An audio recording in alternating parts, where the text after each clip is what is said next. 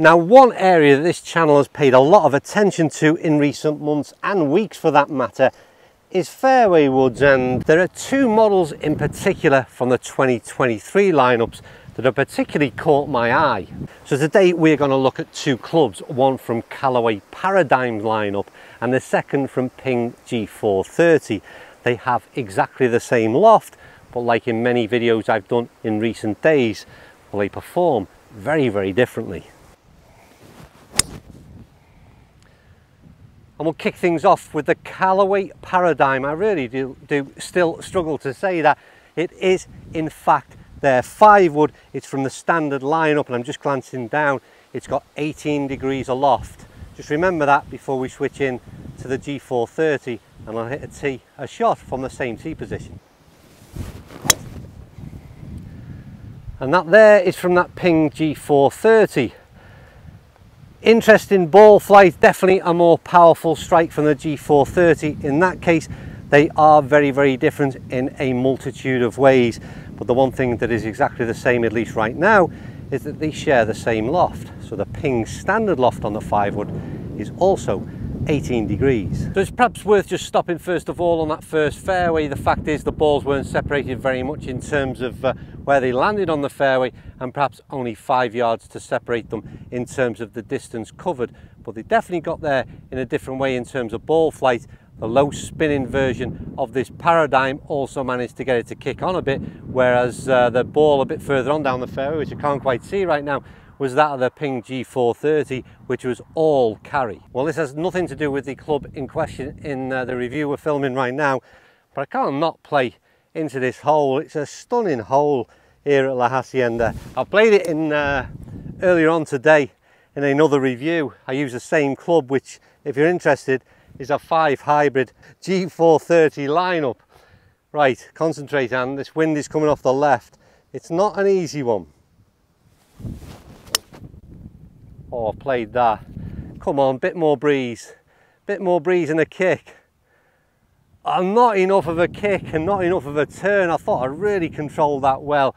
How good is that as a golf hole? What a backdrop. We're going to have an interesting bunker shot. Now, I think these clubs are very much aimed at different golfers looking for different things, but one thing we can't go past is that, well, aesthetically, they are very different. So before you go any further, you've got to like what you see at address. And like I said, they're very much chalk and cheese. There's this new look on Paradym of this kind of like blue gloss back end with the grey sort of fatter line that wraps around the face and the crown of the club. I'm not a big fan of the looks of it. I've got to admit, it's been something that doesn't sit on my eye too well. And the complete opposite of my opinion, the G430, which is that matte crown, very simplistic. It's got the sort of checkered crown look at the back end. Some nice score lines, again, I mention this on every video, that really frame and center the ball at address. There's also a noticeable difference in terms of head size. I'm not too sure what they sort of measure up at, but the Paradym seems a slightly smaller, more chunkier profile, and the G430 is a more squashed down, shallower type of club fairway wood at address.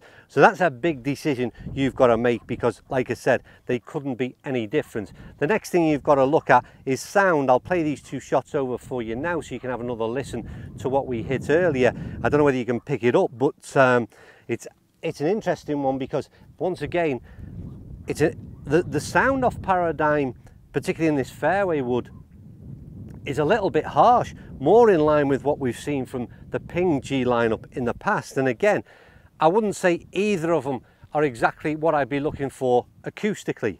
Right, you'll notice this ball has been placed down rather than on a tee, because we've played one from the tee. Let's see what they do from the fairway, or at least from a bare lie.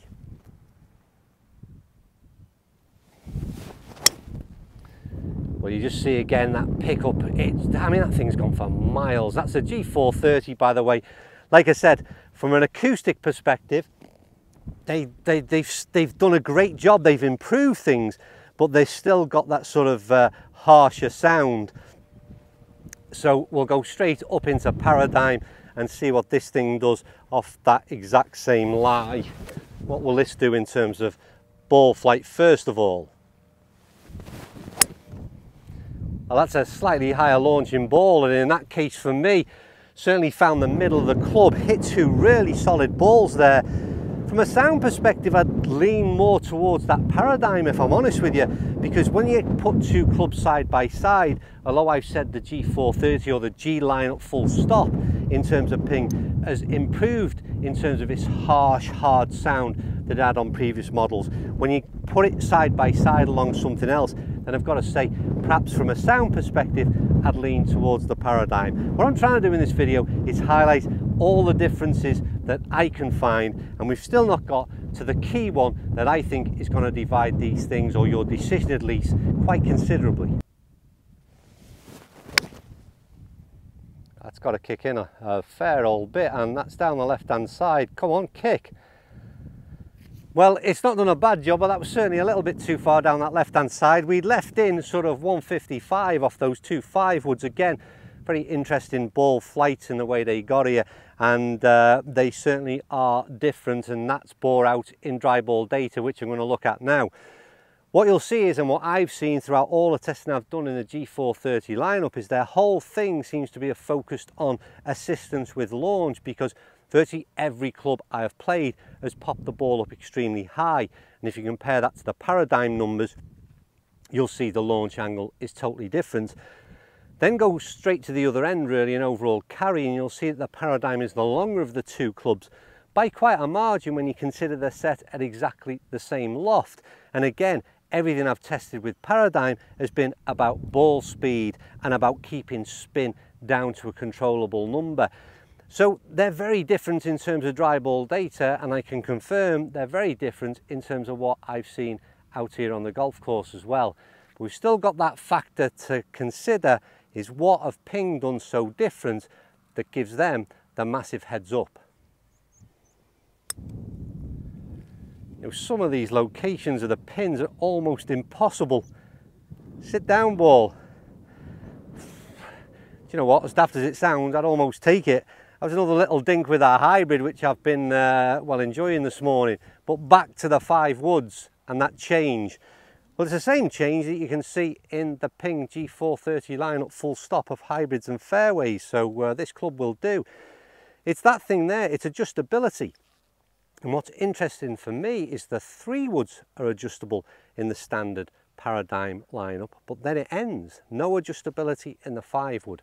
And I think that's a real error, and I think it's where Ping gain a big jump, big leap in terms of performance benefits, because I said it in the hybrid reviews when I looked at Stealth as well, where they had no adjustabilities. What Ping are offering here is something for you to fit voids, yardages, whatever you want to call them, in your bag at a real difficult part in your bag as well. So where your club becomes one-dimensional, right now I've got a 5-wood in Paradym, it's 18 degrees, I hit it, whatever yardage I hit it, that's it, end of story. I can't do any more with it. Whereas with the G430, I can use it at its standard 18 degrees, but if that doesn't fit, I can make that adjustment and I can start to tweak that loft and considerable, whether that I want the ball to go longer, or in fact I want it to go shorter, whether I want to pop the ball up higher, or whether I want to try and get that one with a slightly different ball flight. So that's so much more versatility in that G430 club that, to me, that in itself is makes it a winner. Okay, so here are 2 more shots just to finish off and really just reiterate the point of what we've seen throughout, and that's the G430 launches the ball higher than that of the Paradym, even though they're exactly the same loft. But I've got to say, either one, again, I'd have been very happy with the results in terms of where it finished on the fairway.